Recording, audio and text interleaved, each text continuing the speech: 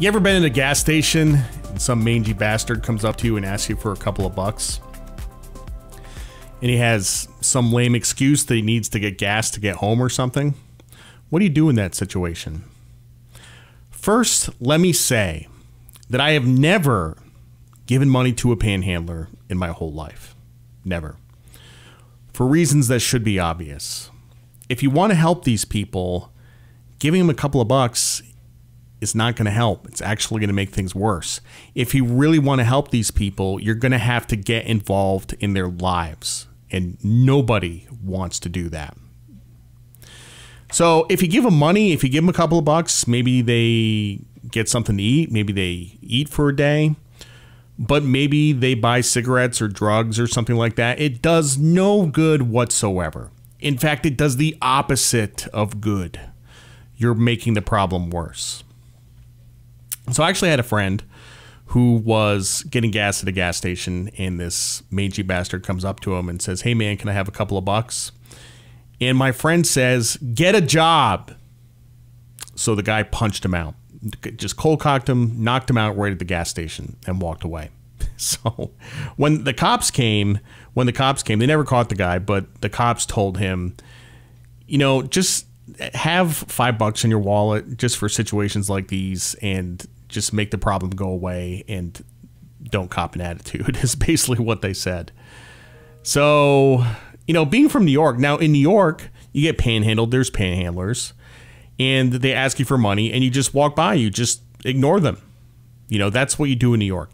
If somebody talks to me, if I'm walking down the street in New York and somebody talks to me, I just keep walking. It's a scam. It's always a scam. If somebody you don't know is talking to you, it's a scam.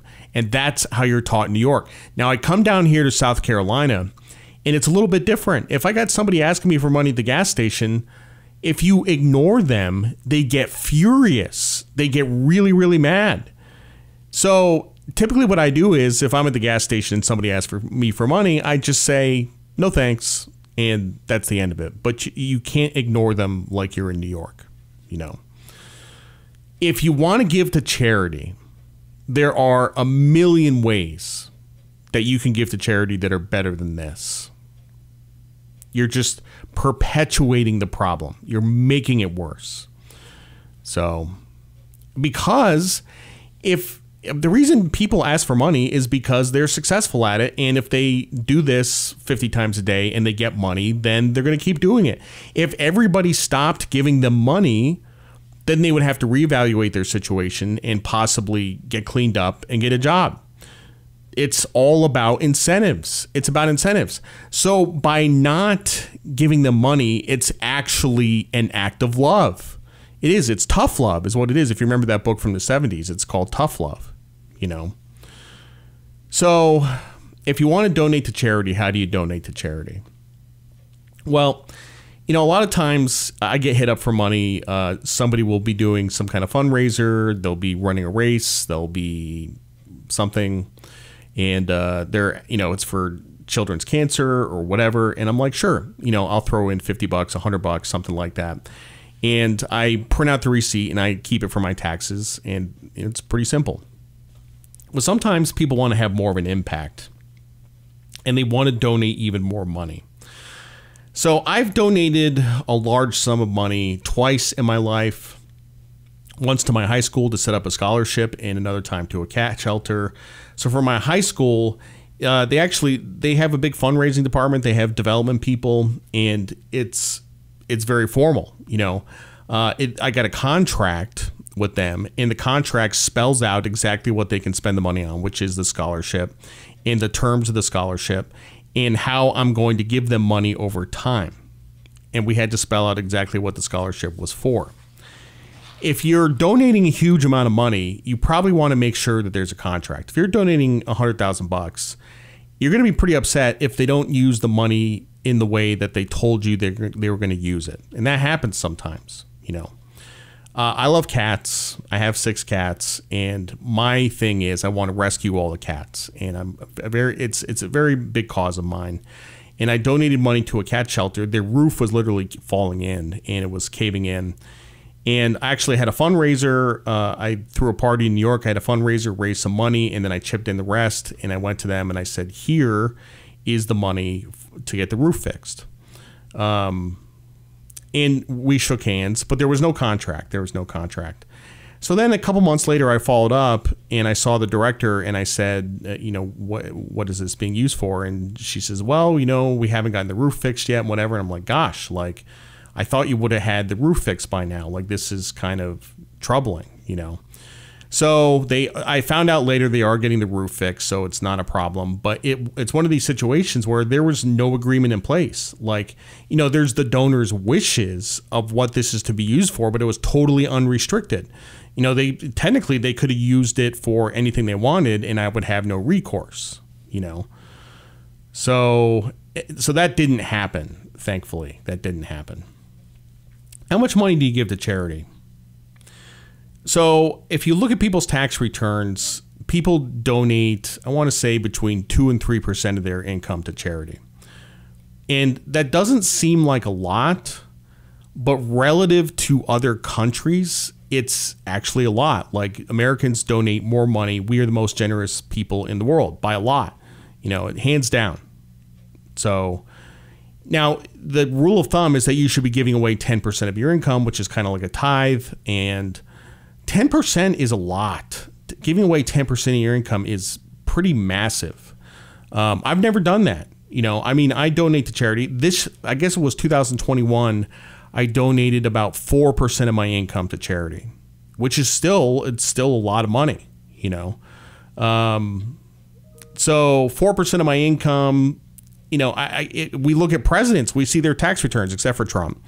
But we look at their tax returns, and I want to say, I think Obama and Biden both gave, maybe not Biden, I think Obama had given a lot to charity. I want to say it was 13% or something like that. I think Biden is lower than 10%.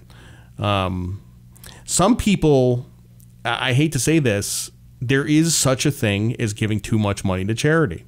That exists. There are people who give too much money to charity. I've known some people in my life that have given as much as 20% to charity, and they were financially struggling. But it was important for them to give that money away, but they were, they had a lower standard of living as a result. So my sentiment on that is as follows. Okay, if you're a working adult, if you're in your 20s, 30s, 40s, 50s, and you're working, you should be making money and saving and investing and letting that compound over time. Okay. I am in favor of giving less money to charity in your early years and more money to charity in your later years. I mean, even if you look at people like Warren Buffett, the guy has not given a lot to charity in his lifetime, but he signed the Giving Pledge, which basically said he's going to give it all away when he dies, which is about $90 billion. And that's terrific. But the point is that if he was giving away 10% of his income every year up until now, that money would have not been invested. It would not have compounded, and he would have less money to give at the end. So by giving less earlier and more later, you can actually give more money in the long run. Okay. Now, the argument to that is, there are people who need the money now. There's causes that need the money now, and I understand that. But if you're talking about, actually doing good, you can do more good if you invest now, if you invest wisely and well, and save that money and let it compound, and then you can give more at the end. Okay. I can tell you what I'm going to do. When I get into my 60s and I'm close to retirement, we're going to be giving a lot of money away. We're going to be giving away, I'm going to be writing $5,000 checks, $10,000 checks to cat rescue organizations all across the country, because that's my thing, cats. And you may be like, what? Like, why would you give to that, cat rescue organizations? And I'm like, yeah, we have our pet causes, no pun intended. And maybe the things that you're interested in, I'm not interested in. Maybe you have kids and you care about childhood cancer. I'm like, well, I don't have kids. I have cats and I care about cats, So my goal is to save all the cats. What's yours?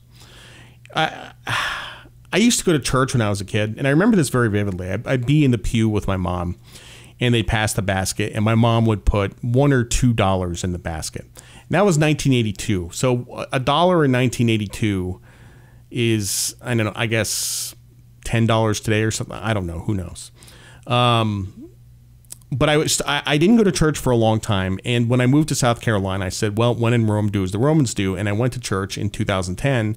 And I probably went to about 8 or 9 services. And after a while, the priest comes up to me and he says, hey, let's, do you want to be a member of the church? Let's, come in my office. We'll talk about it.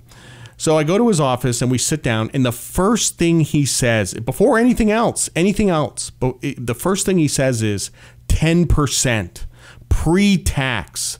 That's what you have to give. We didn't talk about religion. We didn't talk about spirituality. We didn't talk about Jesus. The first thing he wanted to talk about was the money. So, well, this is kind of a turnoff. So at the time, I was making less money at the time. I was making about $350,000 a year. And I said, there's no flipping way I'm going to give you $30,000, $35,000. Not a chance. It's not happening. So I didn't go back to the church, So I was just a little surprised he was so focused on money. Maybe I shouldn't be surprised. But charitable organizations are very important, and they do most of the work in taking care of people that the government doesn't. The government is really bad with charity, okay, because the incentives are all screwed up. In communist countries, there is no such thing as charitable giving. Charity does not exist. It's all done by the government. One thing I've learned over the years, it's good to donate anonymously. I'm a big fan of donating anonymously, except in the case of the scholarship, which is going to be in my name. And that's for a specific reason, because I'm an alumni and all that stuff. But I do like to donate anonymously. People don't need to know what I'm doing, what I'm donating to, It's not about me. Let's put it that way. It's not about me. And I remember being a kid, and I'd walk into an art museum and I'd see the list of donors, and up on the top it would say anonymous. And I'm like, why would anybody give anonymously? And I'm like, now I understand it. It doesn't have to be about you showing off. So I'm actually surprised there isn't more money donated anonymously, or maybe I'm not. People like to show off. That's also a pretty good way to make sure your kid gets into a certain college, is to donate a building. The whole college admission scandal was funny because these were people who were pretty rich, in some cases super rich, and there's sort of an acceptable way to make sure your kid gets into school, which is to donate a lot of money. They had to cheat and do it the wrong way, but that whole situation is screwed up. So give what you can, invest the rest, let it compound, and then give it all away at the end. That is my advice. And remember, I don't have any kids, so I really am going to give it all away. In other news, I just got back from Dallas. The party was fantastic. The guys there, they call themselves Fairy Tale Productions. They put it on. It was actually really, really well done. Like, I was really impressed, and I'm very thankful to those guys for inviting me out. If you want to see me in New York, I'll be playing on Friday, April 1st at Due's Supper Club. Starts at 7 p.m. Want to see you there. Thanks for listening to the Be Smart podcast. I'm Jared Dillian. See you next time.